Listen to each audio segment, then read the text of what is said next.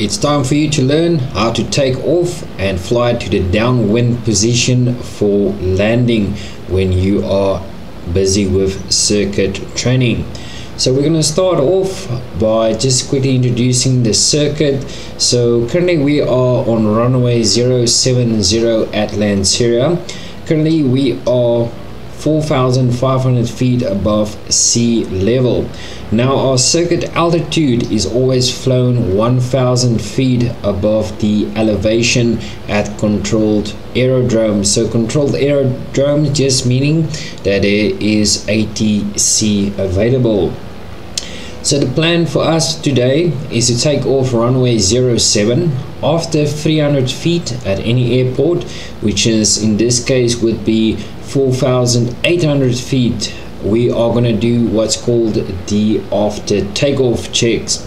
Once you have reached a 500 feet above ground level, then you can then either turn right or left for the circuit depending on which circuit is enforced at that particular airport, but do not turn if you haven't reached 500 feet above ground level yet.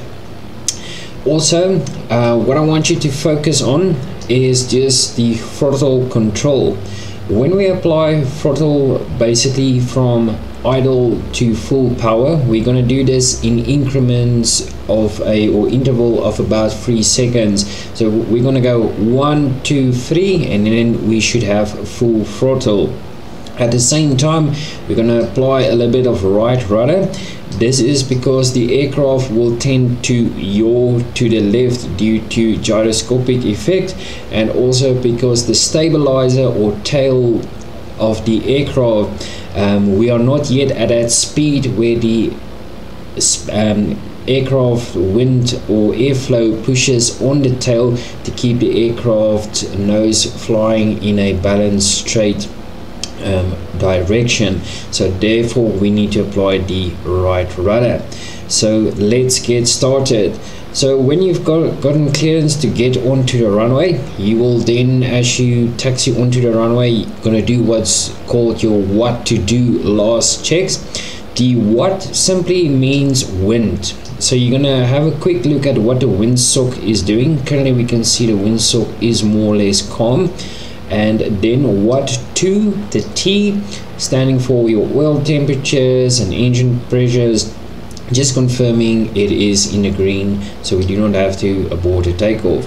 What to do, and then the D is for align our compass to DI, which is 070 with the runway heading. What to do last, then last just means your landing light. So for takeoff, or when you start, you'll switch on the beacon. Once you entered the runway, you'll put on your nav and strobe and landing lights, and then go on and switch your transponder to alt for altitude mode.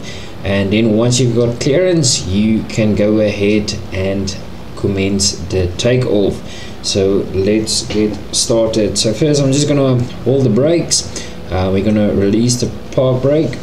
Okay, so here we go. So applying throttle 1, 2, 3, adding a bit of a right rudder to keep on the center line. Airspeed's alive, oil and temperatures is in the green. We're looking for roughly 55 knots. Then we'll start gently pulling back on the control column. Here's 55. We'll now gently raise the nose and fly away at 75 knots, as well as maintaining a runway heading. So we find a landmark that we can actually use in the distance, or confirming we're flying 070. So now I'm just going to take it the rate of climb a little bit less, so I can just walk you through as what we are doing at this stage. So now it's flying on a heading of 070, climbing away. And if you struggle, just keep the dashboard on the horizon. It will put you perfectly 500 feet minute rate of climb with 75 knots. Upon reaching our altitude of 300 feet above ground level, you'll do your after takeoff checks, which is brakes. So you apply brakes to stop the wheels from turning, causing drag. So it's brakes. Undercarriage is up and locked. Power is still set, it hasn't reduced during the takeoff roll. pitches set for climb, as well as our mixture all set. And then if we have a fuel pump will go off, and flaps we retract if the flaps were out. And then last, landing and taxi lights go off. We've passed also 500 feet, so before we're turning right onto the crosswind, we confirm left overhead the dashboard, clear to the right, and it's safe to commence the turn and climb to 5,500 feet. So currently we're still climbing, so it is a climbing turn. We're going to maintain a rate 1 turn. And how do I know where I need to turn onto for the crosswind? Simple, runway heading was 070, so we know if the 070 becomes or gets to 90 degrees, which in this case about 160 almost, then we can just basically fly the crosswind. So we're just waiting for that 070, there's 70, and then we rolling out on 160. So we're still now climbing the aircraft, waiting for 5,500.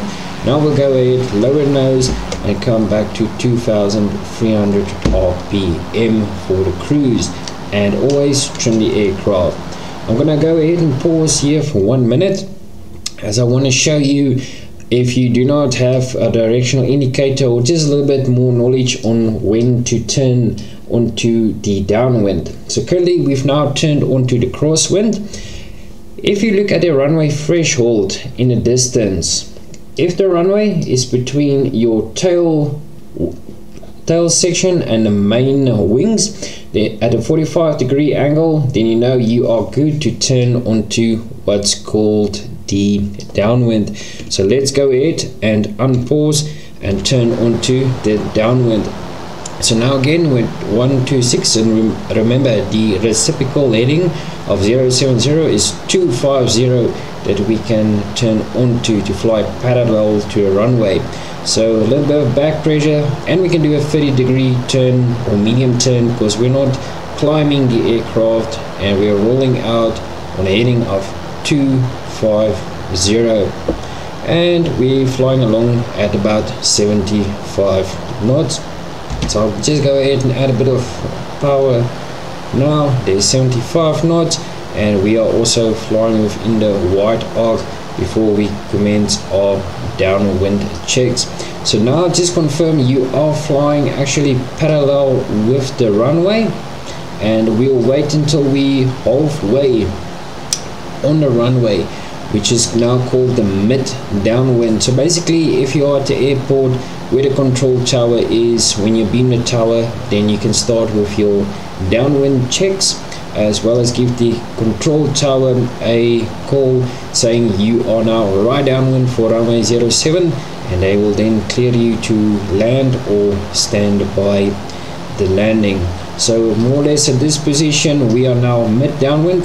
If you are on an early downwind, this is more or less when people refer when you're close to the threshold, and then later downwind will be when we've basically passed the threshold of the beginning runway of 07. And that's it for taking your aircraft up from takeoff to the downwind position. Join me on the next lesson, and then we'll see how we are going to do the downwind checks and land the aircraft. See you for the next flight lesson.